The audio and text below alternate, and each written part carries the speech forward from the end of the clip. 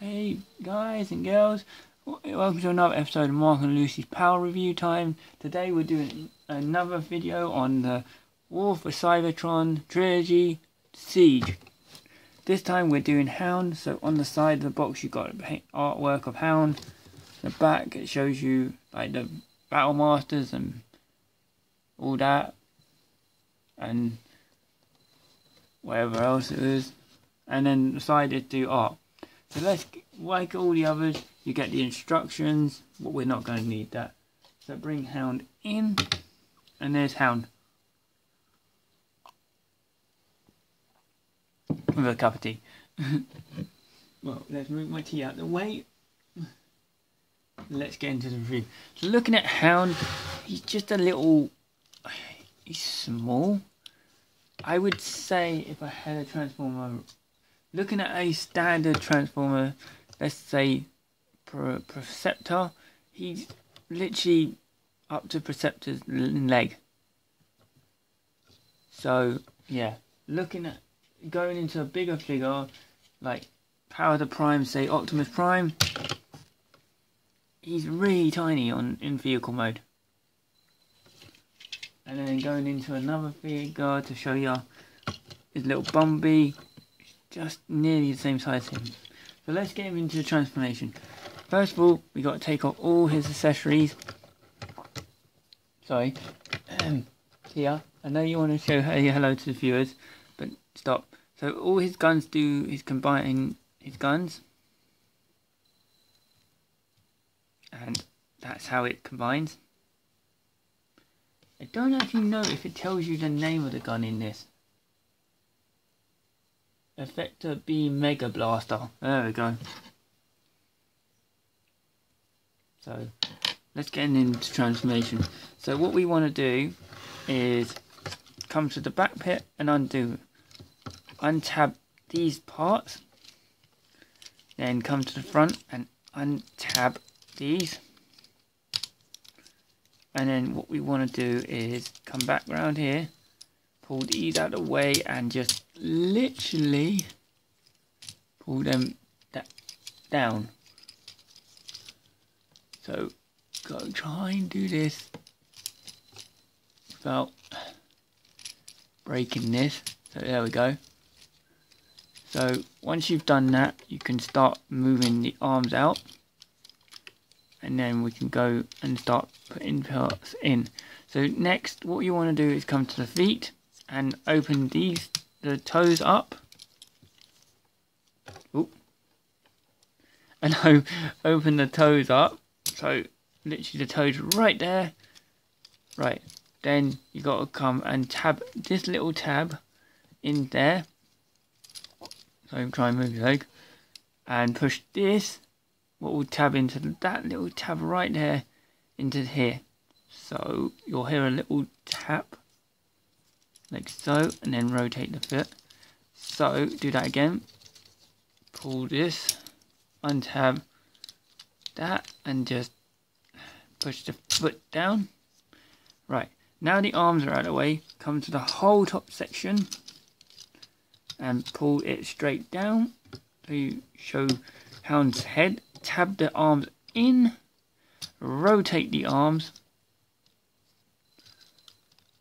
and then come to the back and grab this section and literally pull it all the way up and straight down. So you click into place, and then you can get his gun, and you don't have to have it like this. I could just take it off like this and put these two bits together. What are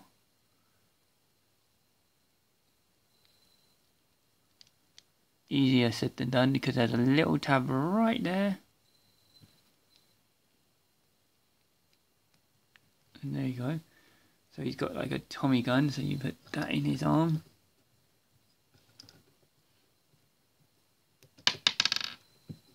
That does pop off quite a lot, this part. It's quite annoying. And then you take this little gun and you can put it up here like it's G1. Or have him hold it. I like to put it up here and try not. You know what? We're going to leave this bit off for a minute. So we're going to put like there, and we're going to actually put this part back on it, and not being very good today with this.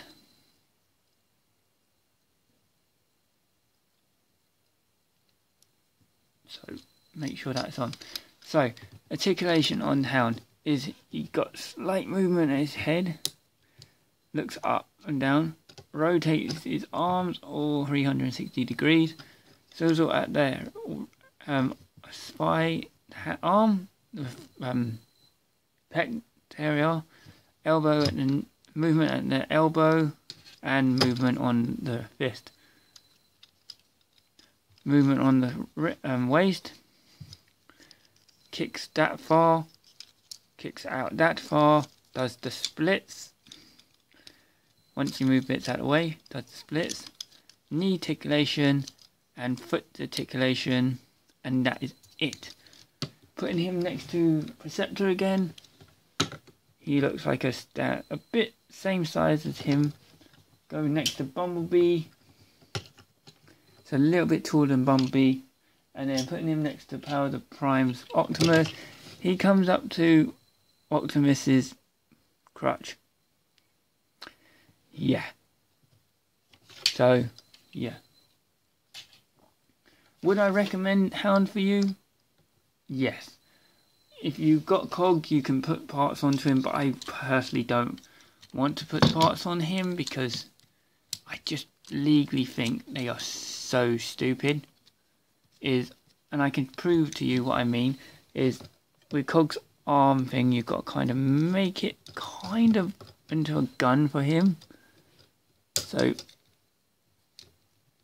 put that like that, and then put the Cog on like so. Then next you've got to come here and take Cog's arms off and lose the gun, and then take his feet off, and then you want to put these in as well. And then I find this really stupid because they have tabs holes here, so you can put them on any of your siege figures.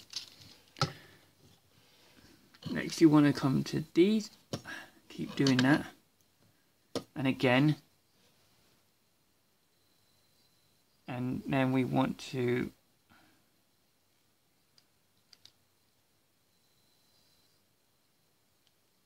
pull the guns off,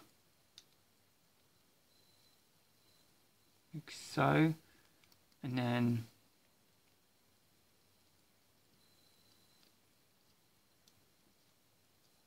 have the guns like that. So again, doing this off camera because it's just easier to show you what I mean.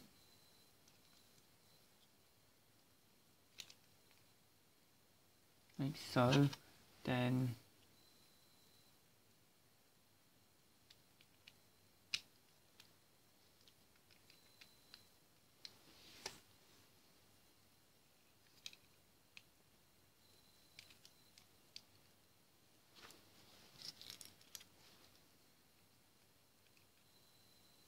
I probably have done this wrong, but that's what it looks like. Then you just take the tab out like so. You can put it on to the back of Hound or Sideswipe or whoever, and just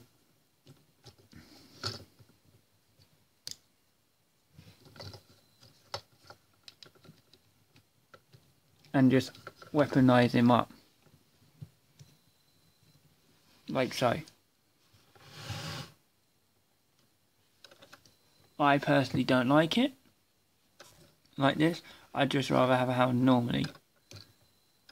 So let's take them off and just hang them to the side.